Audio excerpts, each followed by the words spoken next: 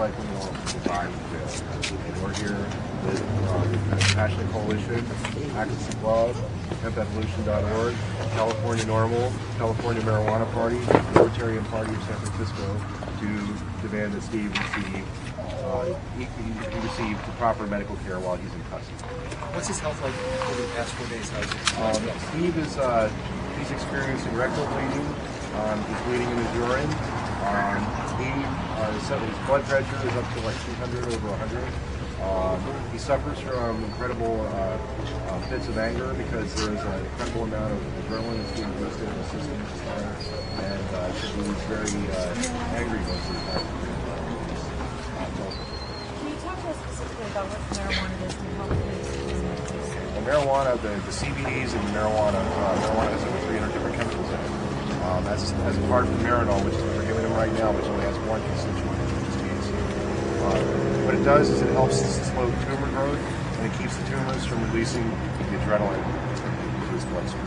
Is he so convinced he will die? Yes. He doesn't have very much hope. Matter of fact, they won't even give him a Tylenol. He asked for a Tylenol because he was in pain.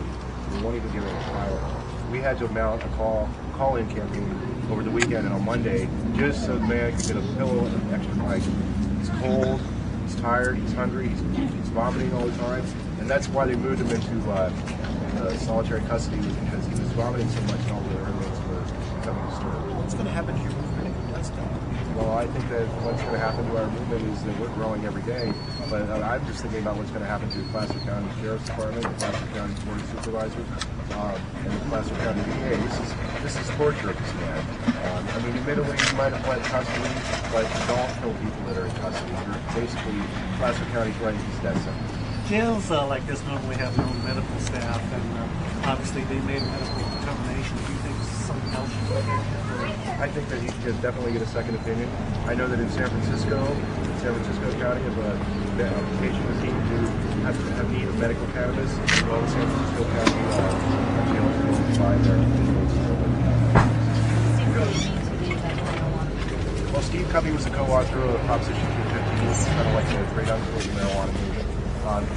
When he ran for governor, he made the drug war a big part of his platform, and he means a lot to the movement. And the fact that he fled to Canada and is continuously fighting, right, that all gives us a little bit of hope because, you know, all of our patients here, a lot of us are fighting for our lives. Some say he lost a little bit of credibility because his conviction was for other drugs, not marijuana. Okay, what happened with that was that they were actually, he was under surveillance for growing medical marijuana, and that gave the police, they didn't go into his house. And I'm sure that most of us, if the cops were digging around in our place, they might find something from years ago that we had no idea was there. Do you agree that the war on drugs is racist? I believe the war on drugs is very unfairly was racist. I don't know about Steve Kubby's case, but I feel like he's getting...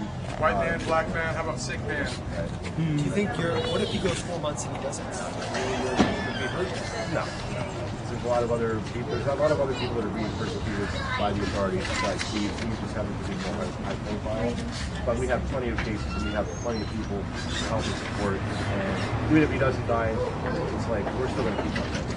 The judge's ruling that allows him to register marijuana, will that lead to more counties being forced to? Well, I believe that under SB 420, which is a law, that yes, and they should. I'm not saying that every inmate, there's this question that you say that every inmate's going to line up and get a line against medical marijuana.